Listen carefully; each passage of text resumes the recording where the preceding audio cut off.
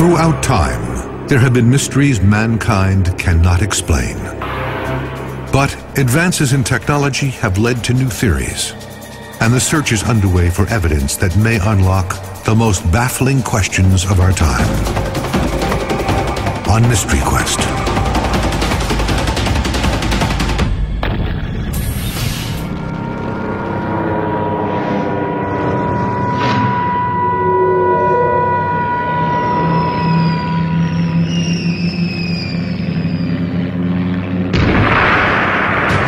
The Third Reich is crumbling. There is chaos on the streets of Berlin.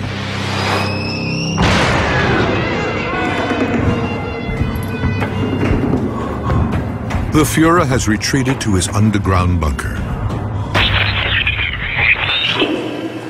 Fearing capture by the advancing Russian army, he is forced to make a decision.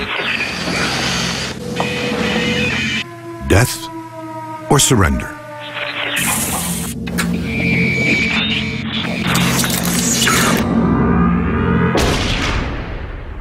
But is the official account of his death a lie?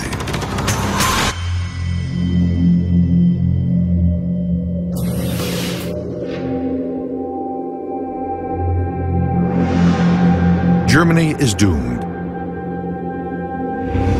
The Allies are advancing on two fronts as the race for control of Berlin plays out.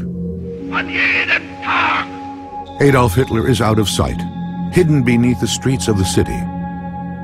And when Berlin finally falls, he is gone. The fate of one of the most evil men in history had become a baffling mystery. The details that have slowly emerged over the decades are sketchy. Most believe he shot himself on April 30th, 1945. Wife Eva Braun was dead by his side from cyanide poisoning. Hitler's aides hastily burned both bodies, then buried them near the emergency exit to the bunker on the left of this 1947 photo. But no one saw Hitler pull the trigger. No photographs were taken, and no body was ever produced. No one actually saw Adolf Hitler shoot himself or Eva Braun commit suicide. It remains impossible, really, to prove conclusively that Hitler did shoot himself. But some facts are beyond dispute. German officials announced Hitler's death on May 1st.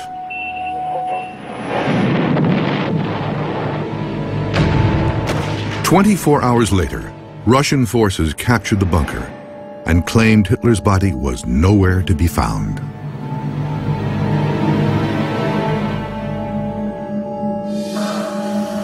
Even more mysteriously, dictator Joseph Stalin maintained until his own death that Hitler had gotten away. Had he escaped to live out his days plotting revenge? For years after the war, there were sightings of Hitler from South America to Europe. U.S. intelligence even created these mock-ups to help agents determine what he might have looked like had he changed his appearance. There were reports that Hitler was not only alive, but living somewhere in the British occupation zone in northwestern Germany. In 1968, the Russians changed their account of his death, saying they had evidence to prove Hitler had died in the bunker. They claimed they uncovered the partially charred corpses of Hitler and Braun in 1945. What they didn't reveal until decades later was that they had buried the bodies at a military compound in Magdeburg, Germany. The bodies remained there for 2 decades, until 1970, when they were dug up again. And it was around April of 1970 that the head of the KGB ordered that the remains of Adolf Hitler, Eva Braun, were to be disinterred, and this time the remains destroyed. The mainstream belief is that the Russians then cremated the remains and scattered the ashes in the Elbe River.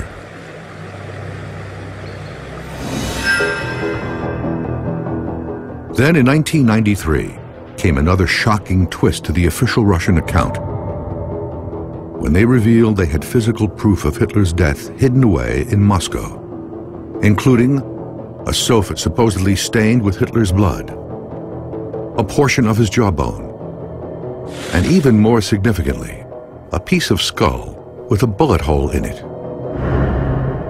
The Russians have always restricted access to the evidence, and it has never been tested using modern forensic technology.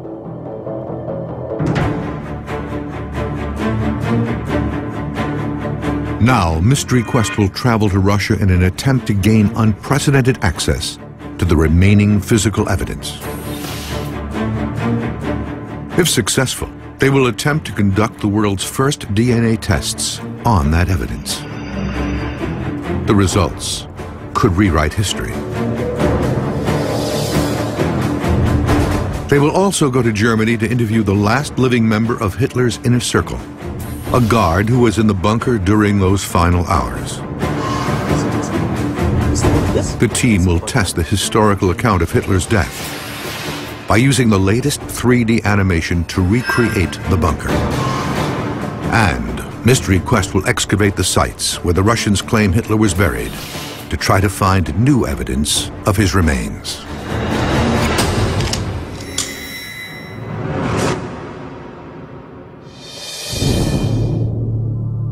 Russia's secrecy is legendary, and the evidence they hold has rarely been seen and never tested. It is held here deep within the Russian Federation State Archive. Intense negotiations with state officials have resulted in Mystery Quest being granted 1 day's access to examine the evidence.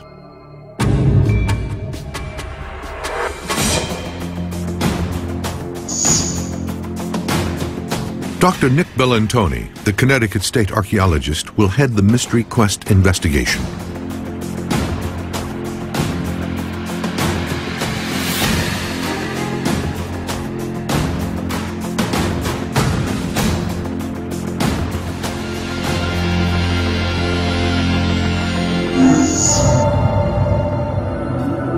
But before he can start, Bellantoni hits a roadblock. The archive is refusing to grant him the agreed-to access. Heated negotiations take place off-camera. Finally, the Russians relent. But Bellantoni will get just 60 minutes to examine all the documents and gather samples needed for testing. We have less than an hour to compile all the biological data we need to take back with us. So it's not an ideal situation, certainly by any means, but we'll get something. The accepted version of Hitler's death comes mainly from a 1945 report from the British Army. It was the result of a brief investigation by Major Hugh Trevor Roper.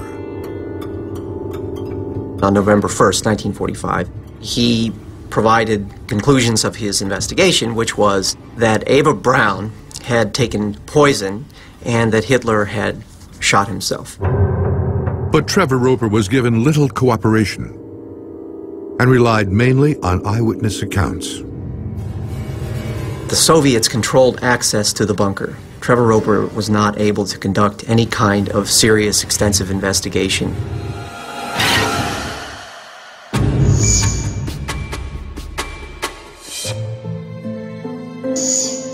Only one of the eyewitnesses to Hitler's last days is still alive.